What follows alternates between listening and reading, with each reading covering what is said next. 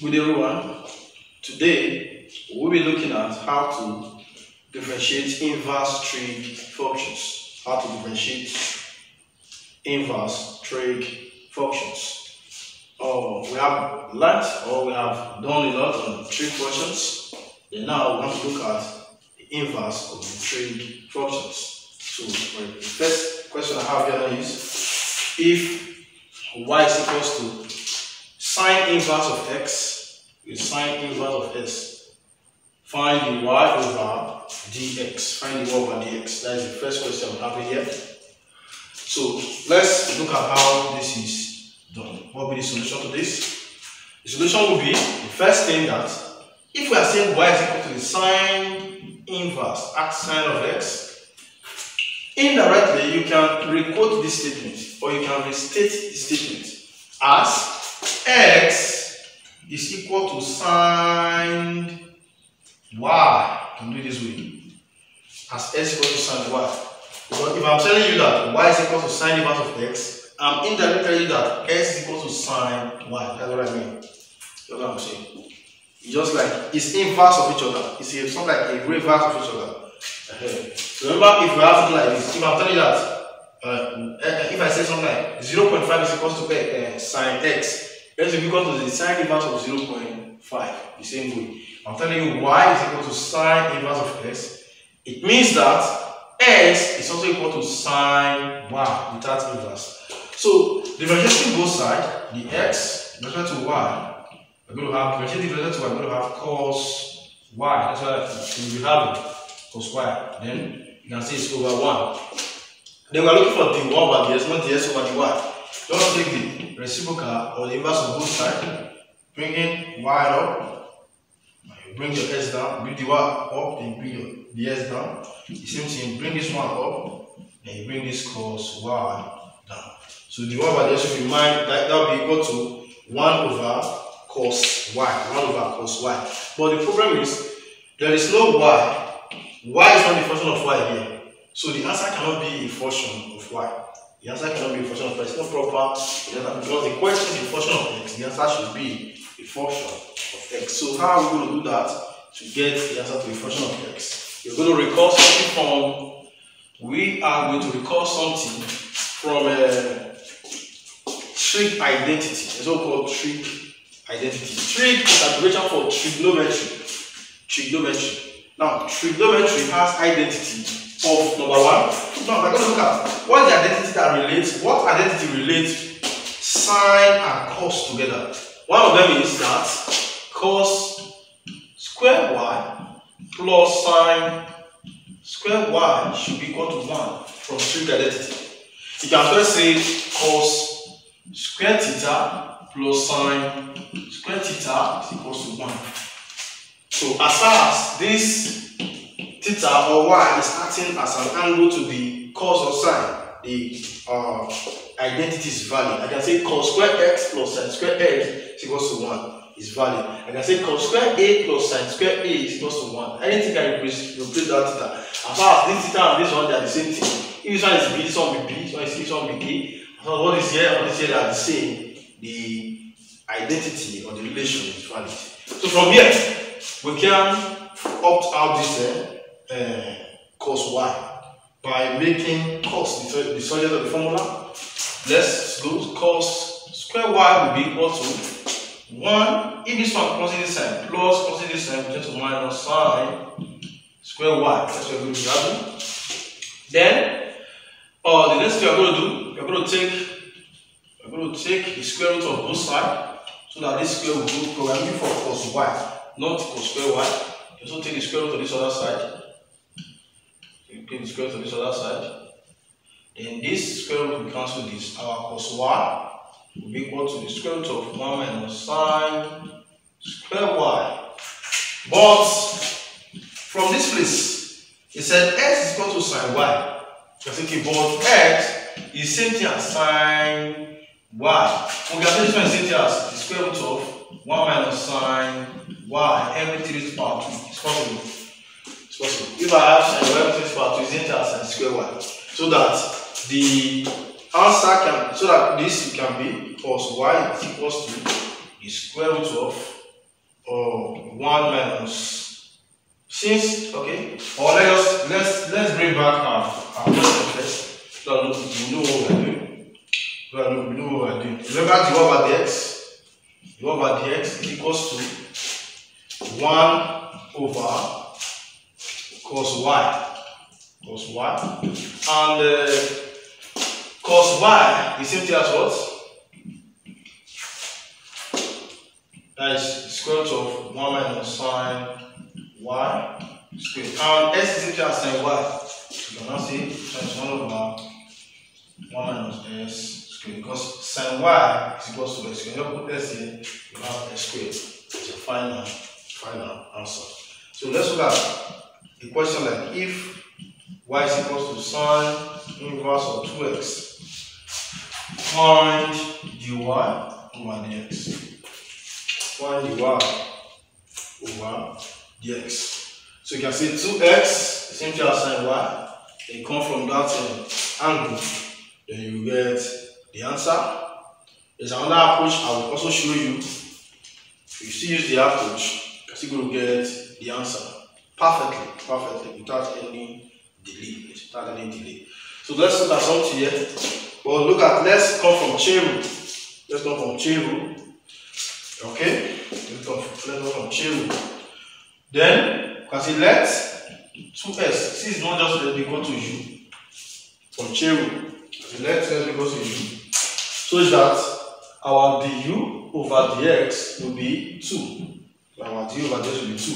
And we can say the equation will now be equal to sine inverse of u. Because we let 2s equal to u, then our du, if you differentiate u, we are going to differentiate u is equal to 2. Then what about dy? What about dy over du? Dy over du is not equal to what? We're going to differentiate this over to this u. Just as we differentiated this to get this answer, if this s is not u now, what will be the answer? The answer will still be the same. 1 over the square root of 1 minus, but this s will not be u squared.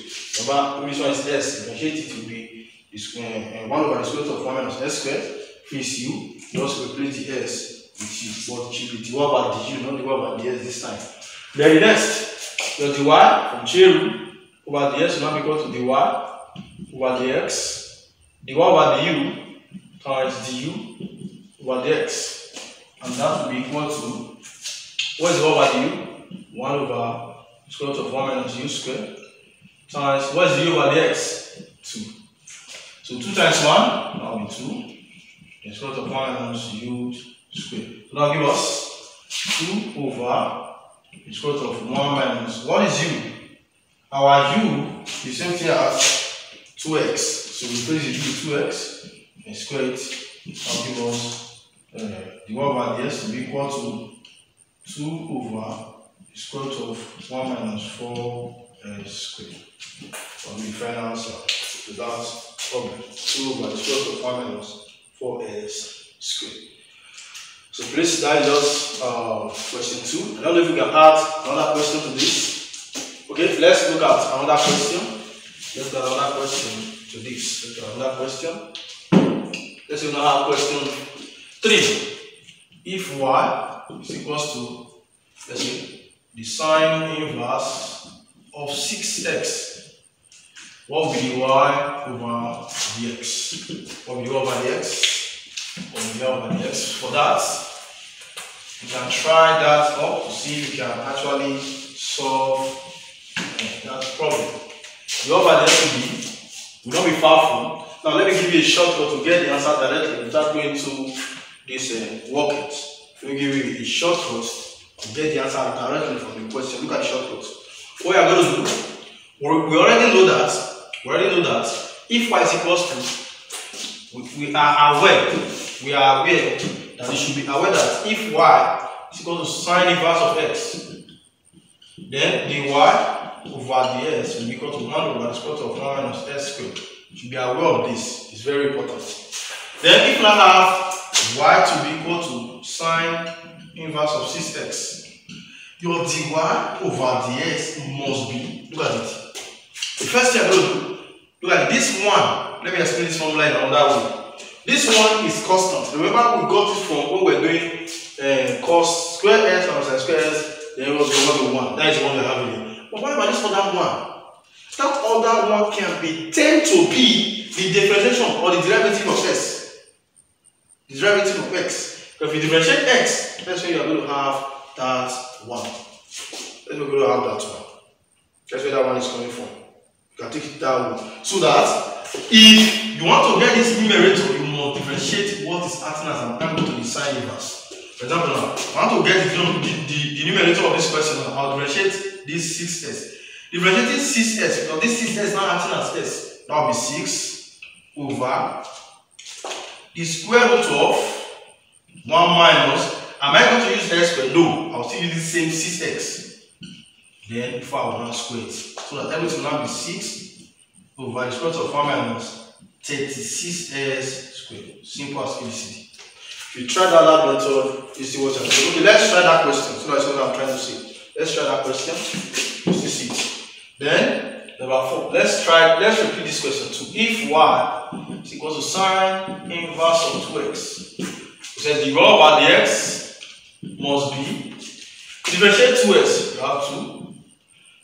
The square root of 1 minus what I'm going to do, not s squared, we use 2x. But 2x is what is here. So you square it. This one gives you 2 over the square root of 1 minus 4s squared. Answer. This answer is, are they not the same? They are the same. So this is part of the stuff you need to get, you need to grab. So we can say generally, therefore, if y is equal to the sine inverse of a function of x, dy over ds will be equal to the f prime of that function divided by 1 over the function of x raised to the power 2. You can say this is very valid. This is very valid. Let's look at question 5. Look at another question 5. If y is equal to, let's say, sine inverse of 1 plus 3x up to 3s, dy over ds will be equal to differentiate 1 plus 3s, differentiating 1 is 0 plus differentiating 3s plus f prime of s means the remember we were doing y prime. Prime of this means differentiate it. Differentiate this, what you have here. Differentiate this, what you have here. Differentiating 1, you have 0. Differentiate here of s, 3s, you will have 3. Over the square root of 1 minus 1 plus 3s then squared. That was 3 over the square root of 1 minus 1 plus 3s squared. So you can decide to open the bracket and decide to leave the answer this way. You have to leave the answer this way. But I'm going to put the bracket for you so that I see how to open brackets. So you see how to open brackets. I'm still going to do it in a very short way. Or let me just use a very long method to do it. So we have 3 over the square root of 1 minus, because of time. You can do this way. You can say 1 minus 3x. You can do it this way. You can do it this way. I do this way. This 1 minus, that is plus 3x squared can be equal to 1 plus 3x times another 1 plus 3x. 1 times 1 will be 1. 1 times 3 will be 3x. 3 times 3x times 1 will be 3x. Then 3x times 3x will be 9x squared. That will be 1 plus 6x plus 9x squared. I do it this way, but I'm not going to do that. I'm going to do it on that short way to expand a binomial that's having power to be 2. Look at how to do it. What we are going to have will be this 1 raised power, this 2 that is there, that's 1 squared, plus that sign plus 2 times 1, that's 2 times this power times this first 10 there times 1 times this second 10, 3x, then plus 3s, then raised to power 2a. Look at how it's going to be 1 raised to power 2 plus, because if it's minus, that will also be minus, plus 2 times 1 times 3s, then plus, not because of this plus, so the third term will be positive, plus 3s raised to power 2. That's what I'm going to be having. So that the final answer, you take this sheet, the final answer will be equal to 3 over the square root of 1 minus x 1 minus 1, 2 times this time, that is 6x, 2 times 3, that is 6x, plus 3 square will be 9, and x square will be x squared. Remember that? Remember what we got before? In this place, it's still the same thing. Therefore, we'll be having the square root of opening the bracket, like minus times y is minus times any plus will be minus. So 1 minus 1, we are going to be having 6x plus 9x squared. That will be the answer to that. You can also say this and this, 3 is common, and so factor 3. But you cannot bring out the 3 because of the square root. That's why you should not do the answer that way. That's why you do this minus. So this is also negative. Both of them, they are negative. Sorry about that. Both of them are negative. Negative 6, negative 9x squared. Please, we're going to draw the quantity here. And you can also try this. You can also try this. Let's see question 4 now. If y, question 4b, if y is equals to, let's say, sine inverse of 4x y over dx will be equal to 4 over the square root of 1 minus 16x squared. You can do more from your first book. God bless you. See you guys in the next class.